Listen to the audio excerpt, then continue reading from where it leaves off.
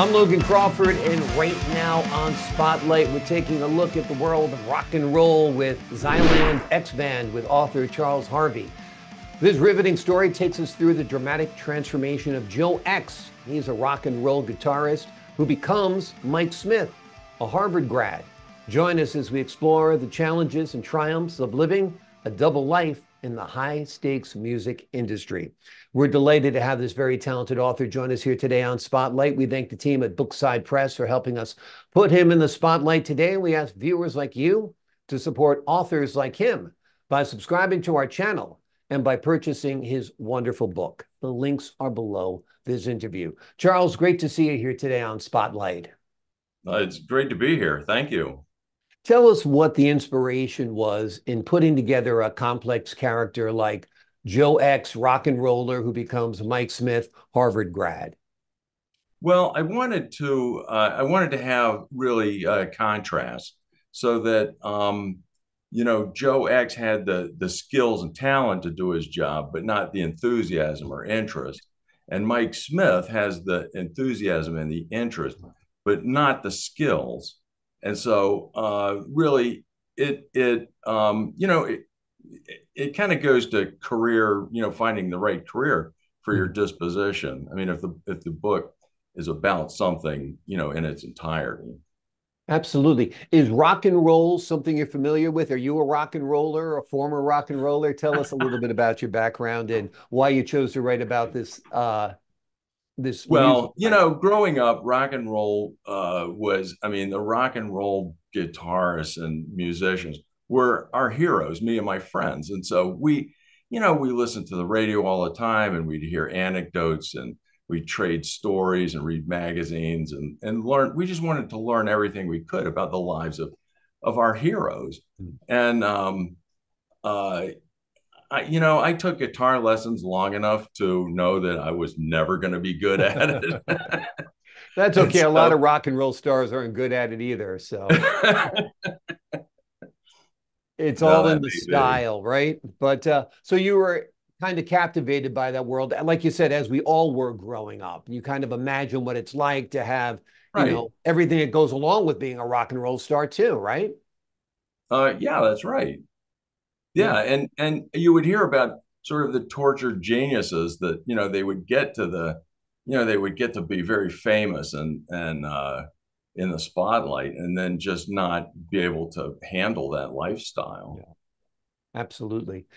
Give us an overview of the book. Tell us what it's about. Well, it starts when okay. Well, I'll start at the beginning.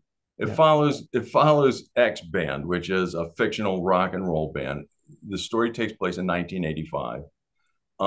X Band is just finishing up the last of their 3 record contract, and the bad news is that now they need another contract. So it's sort of like if they can't get another contract, then they really stop being viable as a rock and roll band.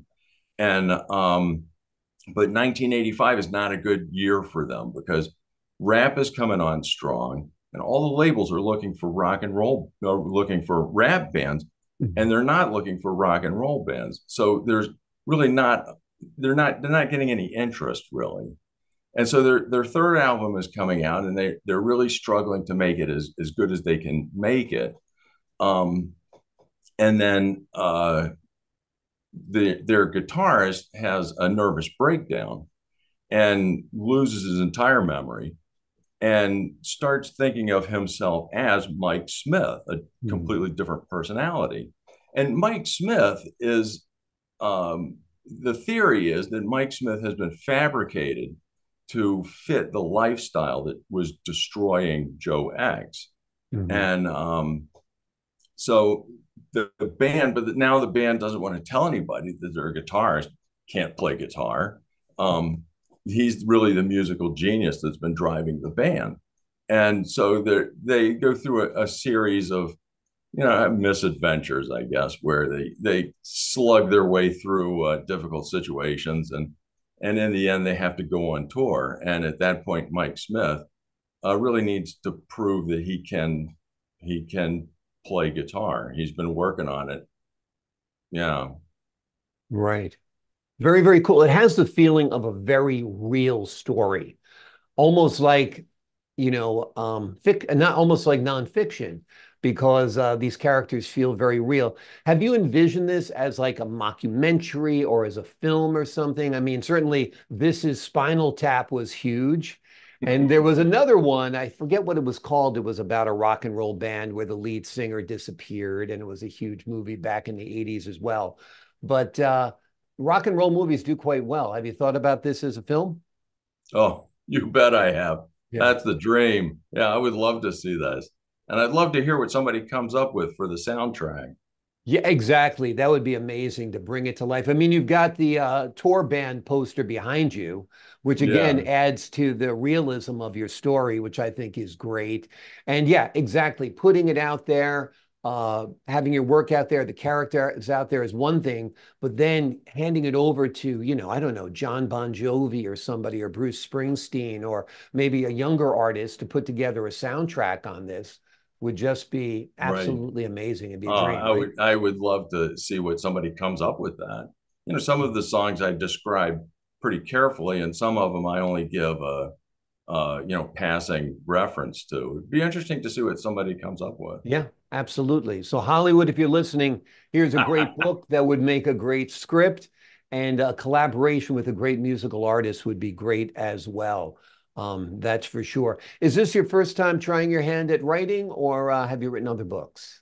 Well, I've written other unfinished books, so this is the first one that I've actually managed to get across the end zone. Gotcha. And I have other things that are partially written. So yes. Is there anything you'd like the audience to take away from this book? Is it basically just, entertainment, or is there a message there as well? Well, I think I would like for people to think about what career they're in.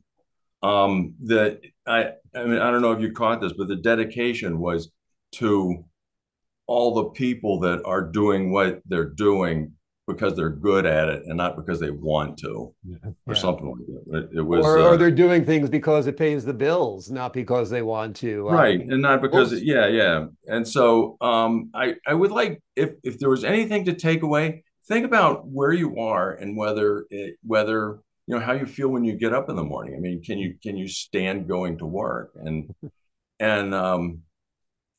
I didn't realize this at the time, but it's more autobiographical than I would prefer, because I went to engineering school and became an engineer. Meanwhile, taking as many courses as I could in writing and creative writing, and even as an engineer, writing my books, and I've written process procedures that nobody will ever read, and mm, and here I am writing a book now about somebody who's really in the wrong career for yeah. them. And so I didn't intend it to be autobiographical, but it kind of can be taken that way. Well, I think Thoreau said most men lead lives of quiet discontent. And that's the quote that always stuck with me, because most people, do their plan B job. You know what I Right, mean? right, Or they took the course that was more practical, or they, thought this paid the bills. I will stay with the corporation. They didn't take that extra step to step outside of their comfort zone and do something that, appealed to the rock and roll star within them. I think whatever your passion is, we all have a rock and roll star within us. And it doesn't mean musical. You know what I mean? right, It could right. be Oh, yeah, painting, it right, could be right. Yeah, gardening, you're it could be, absolutely right. yeah. It's that creative side, which I think that people need to hone into. Tell us a little bit about writing this book. What was it like writing the book? It must have been fun creating this world, right? Well, it was. And what I loved was when there were loose ends, then you put the loose ends together, and they make the entire thing more cohesive. When I was writing it for about 2/3 of the rough draft, I was writing it during lunch. So every day I would eat lunch, and then I'd get about 20 minutes to write on the book. And I'd make a little progress. Maybe I'd do 200 words or something like that. And then I would have another day to think about what I had written and what the next step would be. I knew it was rough draft, but um, to do that, I did. So I say the book progressed slowly but steadily. And during that time, I had plenty of time to think about what was coming up and how I was gonna tie things together. Yeah. Yeah, it's amazing how you can squeeze time, right? That you have 20 minutes on your lunch break to write, and you get it all Yeah. together. I'm sure that in many ways that was the most enjoyable part of your day, though, right? Oh, it was. Yeah. Yeah. I love that. I love that. And as lunch was coming up, I'd be, okay, what am I going to write about today? You know? Wonderful, wonderful. Well, the name of the book that was spent written over countless lunches by Charles Harvey, and it's a real great rock and roll masterpiece. It's called Xylene X Band. It's a riveting story that takes us through the dramatic transformation of Joe Ecks, a rock and roll guitarist who becomes Mike Smith, a Harvard grad. It is quite an interesting journey as we explore the ups and downs of the high stakes life in the music industry. Thank you so much for joining me here today on Spotlight, Charles. Thanks for having me, Logan. I really appreciate it. I appreciate your time. And to the folks at home, I'm Logan Crawford, thanking you for your time this time. Until next time on Spotlight.